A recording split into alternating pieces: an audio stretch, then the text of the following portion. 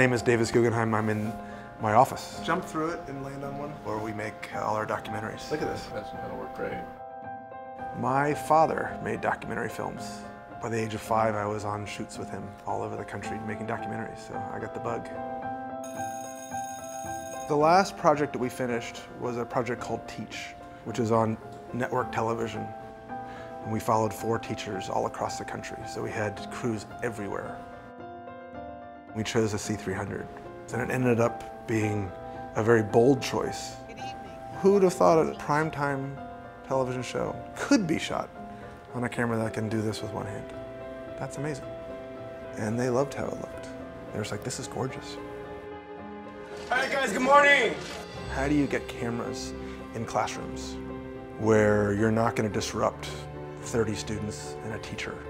That boom comes in and the kids look up at the furry thing, or a camera comes in and they get self-conscious. So we use a 70-200. I'd frame a close-up, and it's so good that I would just pretend I'm not shooting. I'd push record and just stand over here.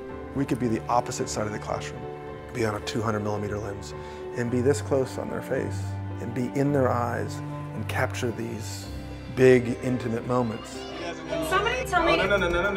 Oh, I got that one right. And then when you can just sort of slowly rock it into focus and capture that one plane of focus, that's money right there. In this movie particularly, those very long lenses, they're very sharp, with a narrow depth of field, captured this very cinematic look. The bouquet, when you're in that narrow depth of field, is gorgeous. More and more, my 2 lenses are 28 prime and a 50 prime. And those are the things that are in my bag. You want to hold the focus? I could shoot a whole scene with both of them and be totally happy. It's wide enough without being so distorted that you notice it. But you can get someone very close and someone very far and still have everyone in the frame. For a long time, you'd have to bring your hand all the way around. This is just so intuitive and so soft. You can even see it on the lens. In very low light, it's tack sharp. I'm not Mr. Techie. There you go. A guy like me can set it up and shoot it himself.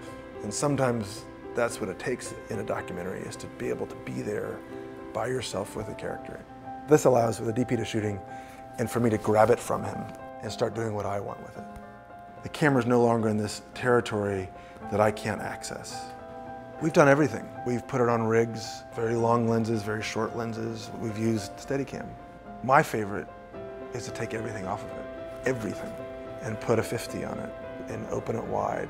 I can be talking to a character. I say, really? That's really interesting. And then I can do this.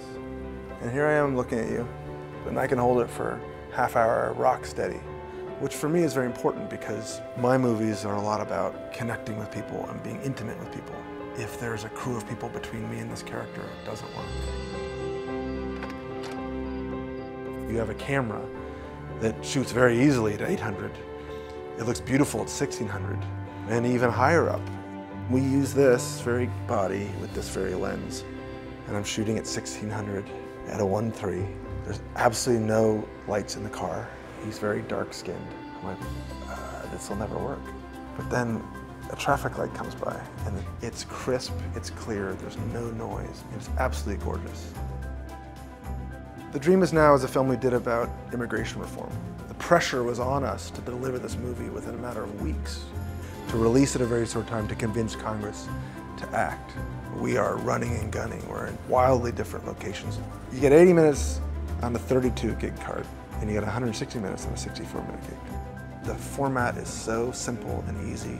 You take a card out of this camera, 80 minutes of footage on it, and within less than a minute, that footage is in the Avid. I can work on that footage tonight. We shoot in C-Log. It's a little bit of a leap of faith in editorial because in C-Log, the image is going to be flat. The wonderful thing about that is you concentrate on your storytelling, and then when you take it out of C-Log and you go into color timing, you're like, oh, look at all that depth, look at all that range, look at all that contrast. Suddenly you have a brand new movie. When we put it up on the big screen, when we have some of the best color timers in the world looking at this stuff, they're like, who shot this? I'm like, well, we did. That's a pretty good feeling. It's an amazing time right now for documentaries. The equipment has gotten faster, easier, less expensive. This little studio has a total means of production for what I do. Good, that's really good. We shoot everything, we edit everything, everything happens here. You just could not have imagined that 5 years ago. And this is a big part of it.